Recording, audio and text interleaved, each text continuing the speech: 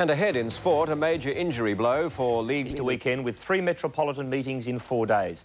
And after today's program at Moonee Valley, where not one favourite saluted the judge, most of them will be pleased to go back to work tomorrow.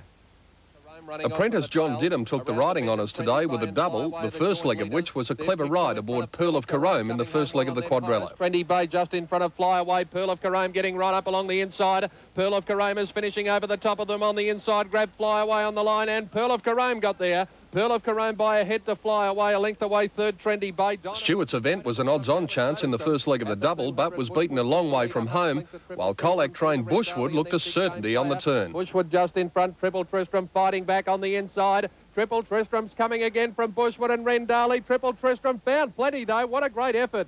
Triple Tristram's won at 3/4 of a length. Rendali came again to get second. And in the second leg of the double, Harry White showed his brilliance in longer races when he booted home 6-1 chance with Theta. It's Bow Lane at the 200 just in front. It's running out from Manaben with Theta's gobbling them up on the outside. Here comes Harry. He's the master of the distance riders with Theta. Took the lead near the line, and with a well-timed run with Theta, got there a half length to Bow Lane. Third is tight between Quartermaster and Mountain Oak.